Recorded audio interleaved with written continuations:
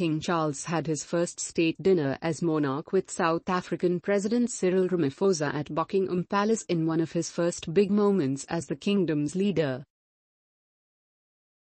However, Kate, Princess of Wales, stole the show as she drew all the attention during the event.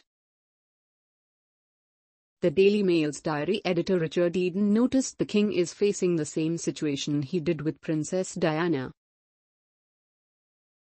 Speaking to Palace Confidential, the Daily Mail's diary editor Richard Eden said, "I think he's getting used to it. Isn't he? Remember the day that Charles was proclaimed king?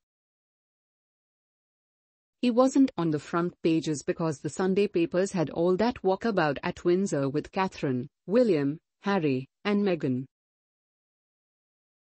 I'm sure it does wrangle a bit. He was sort of known to be resentful when Diana used to get all the headlines.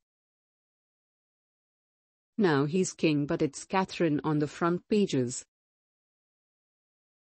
Mr. Eden said, "But it was Catherine who was wearing the finest jewelry. People love to see her. Handsome man though Charles is, I think we're in the business of selling papers.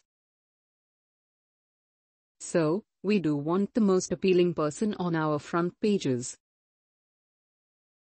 Kate took all the attention away from the new monarch, as she amazed the public with a stunning white dress and lover's knot tiara, which was a wedding gift to Princess Diana, at the Buckingham Palace state banquet on Tuesday night. The Princess of Wales had all eyes on her as she wore £14,500 brooch on her blue sash, previously spotted at Remembrance Day service earlier this month. Her show-stealing outfit is reminiscent of Princess Diana's time in the firm when she used to make headlines while members of the royal family and then Prince Charles were overshadowed by her stunning appearances. Buckingham Palace saw its first foreign state visit since Donald Trump's pre-pandemic travel to London with then First Lady Melania Trump. King Charles welcomed Cyril Ramaphosa to London for his two-day state visit at a difficult time for the South African president who faces backlash at home over unemployment levels and a return to power outages affecting households, businesses and schools across the country. Mr. Ramaphosa is also in the grip of a potentially explosive corruption scandal known as Farmgate, in which he is accused of allegedly covering up a robbery that took place at his private farm, Fala Fala, back in February 2020.